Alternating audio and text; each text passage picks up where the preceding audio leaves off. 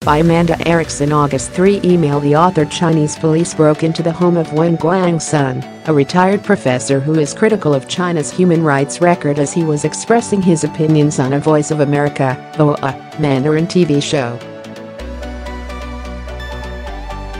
https://t.co/3tngf3n8pic.twitter.com/1j65p4tvi. The Voice of America, @Bo News, August 2, 2018. Beijing. As he was carried away by Chinese authorities, Wenguang Sun could only say, "I am entitled to freedom of speech." The retired Chinese professor and activist was being interviewed by U.S.-funded Voice of America when police officers burst through the door of his apartment. Sun was criticizing Chinese leader Xi Jinping's billion-dollar investment in African infrastructure, arguing that Xi had ignored the poor in his own country. Viewers listened to Sun recounted his ordeal live on air. "Here they come again, the police are here to interrupt again," Sun said in Chinese. 4, 5, 6 of them. Sun asked what the men were doing in his home and threatened to get a knife. "It is illegal for you to come to my home," he said. He defended his VOA interview and called on the security officials to respect his rights. Then the line went dead. Sun has not been heard from since Wednesday. Inquiries into his whereabouts from VOA have gone unanswered, the outlet said. Calls to Sun's wife were not returned.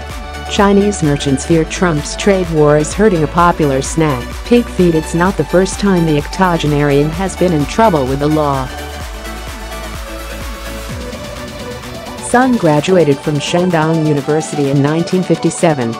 He went on to teach economics and physics at the school, about 300 miles south of Beijing, for nearly 4 decades.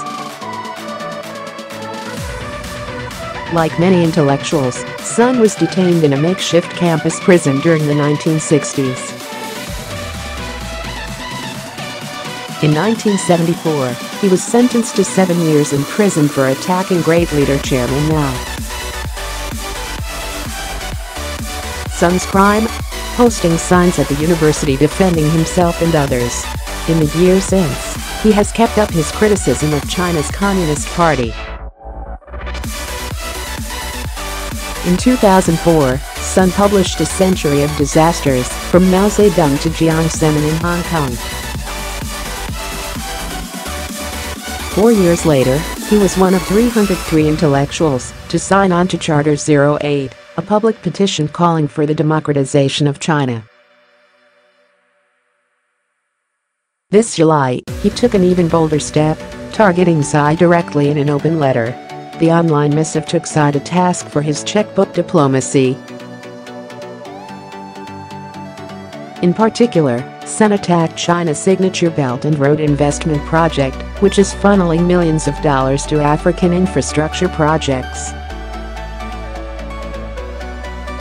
He also criticized Xi for ditching term limits. Sun's attacks have made him a target of the government. In 2005, his passport application was denied, and he has been unable to leave the country since. 4 years later, he was beaten while visiting the grave of a dissident, ending up with 4 broken ribs. In March, his pension was cut. According to Voice of America, Sun was already under house arrest when the police officers burst through his door.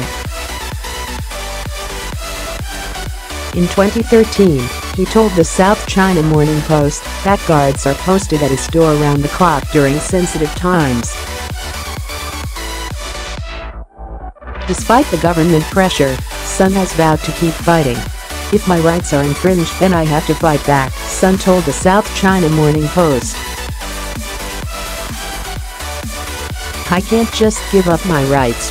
Patrick Poon of Amnesty International in Hong Kong called Sun's arrest shocking and outrageous. It's another example of how the Chinese authorities are determined to silence dissidents, Poon said in an email. "I'm very worried about his whereabouts." Poon also noted that Sun's arrest during an interview was rare. Usually, they would just warn the activist after they have talked to the media. Rujia, a prominent human rights activist in Beijing who appeared on Wenguang Sun, echoed Poon's surprise.